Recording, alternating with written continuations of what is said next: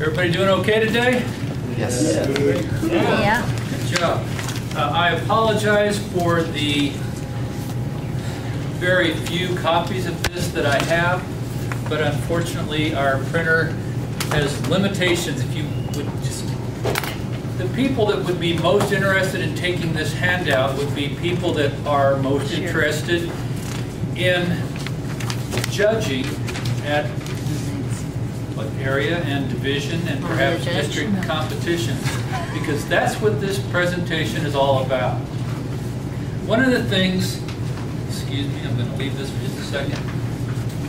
I have to evaluate him. So. One of the things that we ask people to do, and which is an integral part of the development of communication skills, is to evaluate. A lot of times that gets poo-pooed, but evaluation, as it says in this handout here, evaluation is a gift. It's a gift to you, your personal ability to let people know what your opinion is of their presentation skills in this case.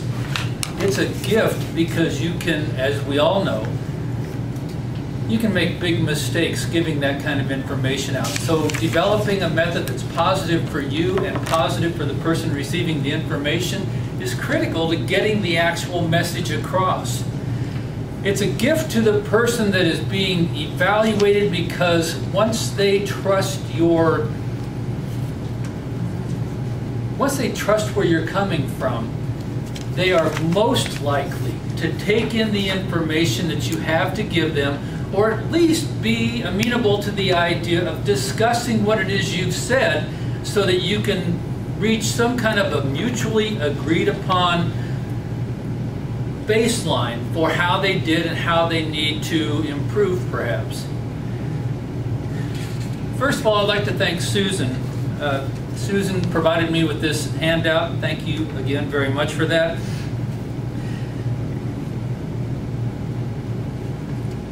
In preparation for the speech contests that are going to be coming down the pike here in the near future. By the way, when is our speech contest in the club? Anybody know?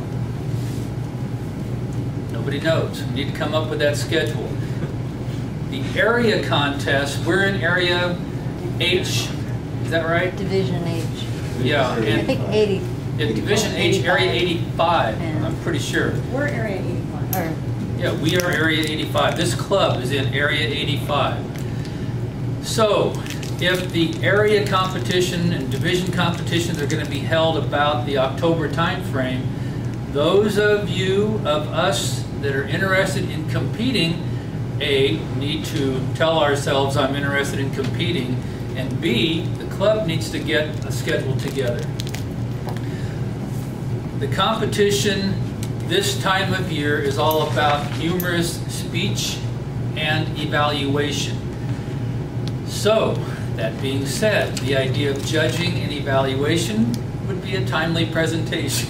So here I am. What's the difference between judging and evaluating? Judging right off the bat, unless you're wearing a black cloak, has a negative connotation. Yes? I'm the judge, you're the person I'm judging, you are less than me. That's not the intended message. Evaluation, for our purposes, that's not the intended message. Evaluation, on the other hand, is what? It's what a teacher does with a student, is the message that comes right away to me. Evaluating is, again, that mutual activity that helps people understand this is what I saw, this is the way that I interpreted it, and then the person being evaluated gives them, again, the opportunity to take that information in, and it gives them the opportunity to discuss it. But most importantly, it gives both parties, the evaluator and the person being evaluated, the opportunity to see where growth most likely lies. For those of us that want to participate in subsequent speech contests, that's a good thing to know, yes? And the more we allow ourselves to participate in that activity, the better we are prepared to present whatever it is we're going to present, and also to accept the information that we get from the judges that will be at the competition. Now, in a formal competition, the judges operate from 3 specific categories. Or they take into consideration 3 different categories, I should say. Each participant will be judged, will be given a possible total of 100 points. 50 of those points come from content. How well you develop the speech. Does 1 point of the speech, wait, let me back up. Does the speech progress from a beginning to an end in a rational, intelligent, insightful manner? Okay? And again, that's 50 points.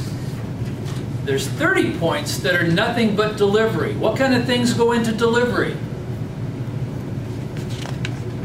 Vocal variety, the stuff that we know a lot about, right? Or at least we've heard a lot about it. See, we have vocal variety, we have hand gestures, body language, okay? And then just how you present yourself, how you're dressed. Is it appropriate for the speech that you're trying to give?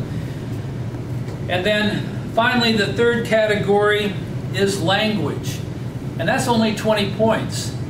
Now, 20 points out of 100 points, that's still 20%, and it can do you in. But it's relatively low compared to content and delivery, because they want to encourage people to just prepare a presentation and get it out there. Those things are more important than language. Not that language is unimportant, but the 2 other things are more important than language. We've got a lot of people in District 39, which is the district that this club ultimately reports to, that are English as second language people. So making sure that those people feel invited to speak at competitions is a very important thing.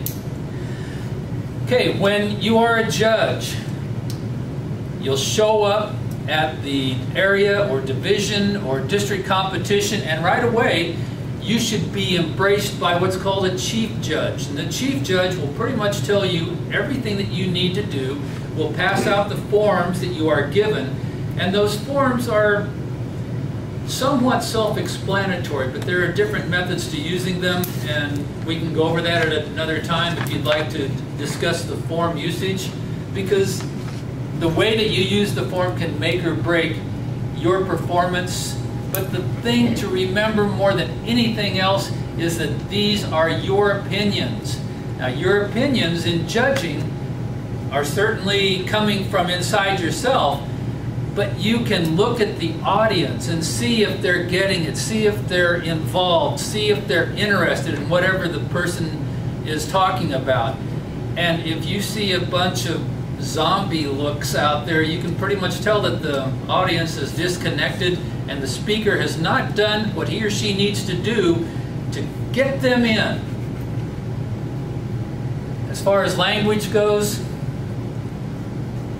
we're not all English majors, but give it your best shot. As a judge, you owe that to the person that you're judging, certainly.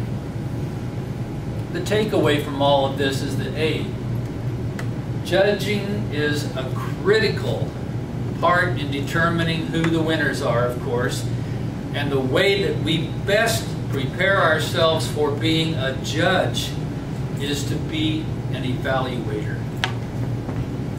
Mr. Toastmaster.